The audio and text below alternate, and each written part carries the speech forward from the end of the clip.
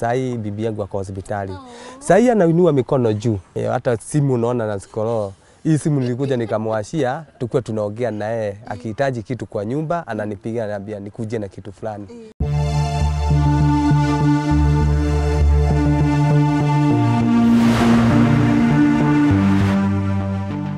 Nimeshukuru sana watu wa Tuko wenye walinikuja kwangu wakanifanyia.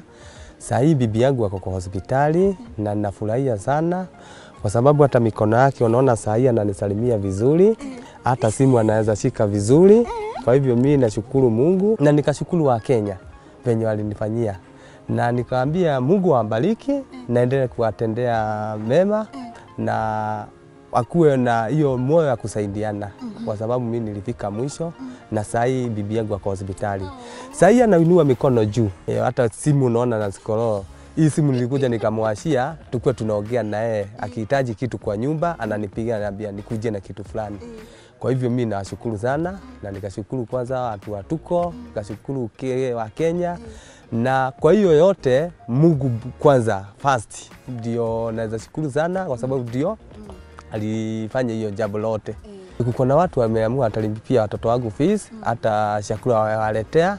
Juu nimefurahia sana kwa sababu niona nilikuwa navua nguo lakini uko na mtu anampiga simu ananiambia nikose kuvua nguo ataniwekea biashara, na mimi nikashukuru zuri kasema Mungu aonekanie naendelea kuwatendea mema. Uko na mtu alikuja alinipigia simu akaniambia atanipe pesa niweke biashara.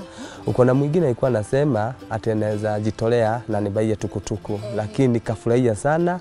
Na kuko na kazi nyingine nilipata kujenga pale Toro, hata hiyo nashukuru sana. Naseme Mungu ambariki sana. My name is Sarah Mohoya. I work for the Eco Network Africa, formerly Kenya Women Holding. I first heard this story on Inoro radio and then I watched it on Tuko. And this is not one of those stories you could just turn your ears or eyes away from. And so we looked for the writers. So we got hold of Lynn, who had done the story on Tuko, and Moses, who had done the story on Inoro. And we felt surely somebody had to do something about it. And I decided I'm going to do my little bit of it.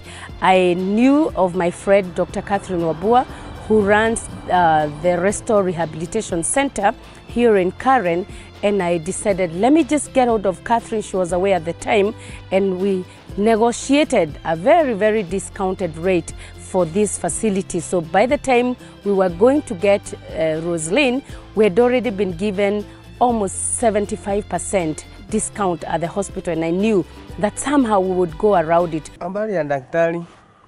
Mimi niko sawa sawa, na wewe mzee? Hata mimi niko sawa. Nimeshukuru sana ni venye tuneona Rosaline venye anaendelea kwa hiyo hosi yako. Nasema ni asante na Mungu akubariki sana. Amen.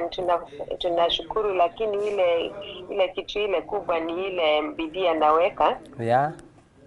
Sababu ajua akiweka bidii sasa anaendelea mzuri. Kweli. Daktari mwenyewe amemkujia anatulipia 100, lakini mimi nikaambia hiyo nyingine ni mimi nitalipa na ninalipa 3500 kwa pande.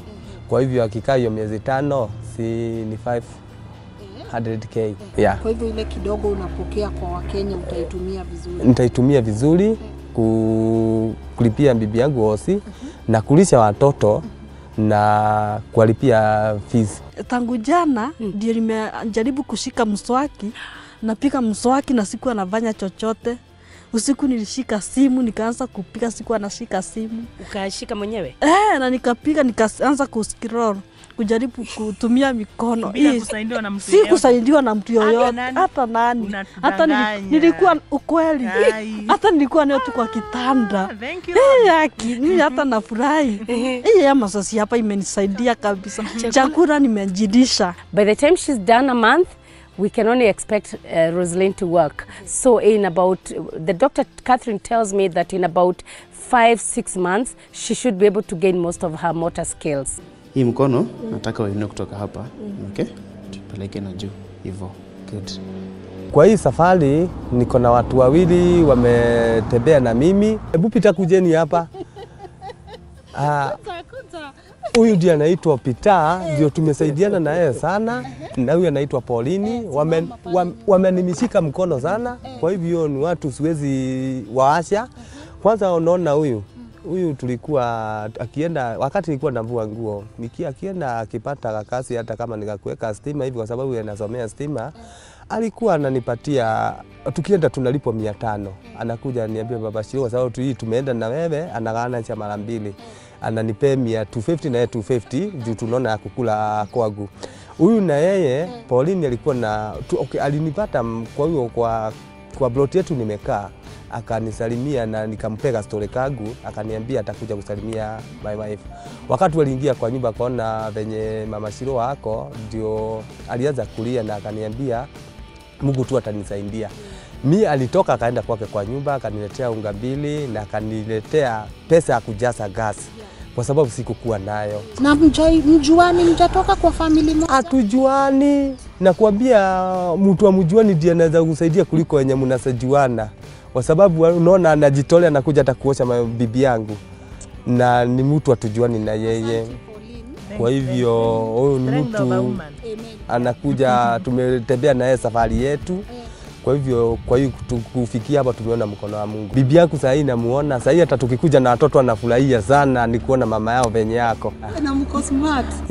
Sana, ni Mungu tu. Ni Mungu tu. Kwa sababu unajua mambo yote ukiweka kwa Mungu, Mungu anakujanga tu na kuinua. Ninakwambia Mungu akikuwekea favor yake, hakuna hata shetani hawezi ingilia mahali. Hawezi pata njia ya kuingilia. Nimeona watoto wangu tu wako sawa, hata sikutarajia vile ndivyo watakuja wakiwa. Nilikuwa nafikiria tu watakuja wakiwa kama machokora kama nini, ndio siko karibu na wao. Lakini nimeona hata kama siko karibu na watoto, kuna wenye wako karibu na wao ni kama mama yao.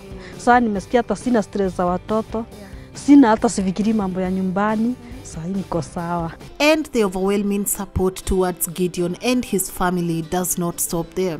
Jane Wamboi Kingangi, who is the principal of Maranjao Mixed School and owner of St. Peter's Junior School in Gathage, Gatundu South, also promised to sponsor Gideon's second born from January at her school, offer Gideon a job at the same school, and give him and his family a 2-bedroom house. I would also like to thank the Tuko team. It's an amazing team. I think it's a wake-up call for all of us in this country. Social media is not gutter press. I think this is one story that probably just deserves a huge award. I want to say a big thank you to Edwin and Lynn and the team at Tuko. Keep up the good work. I am sold to Tuko. Hii ni bibi yangu. Na ulisema utamwacha. Sitamwacha milele. Tutakuwa yeye na yeye.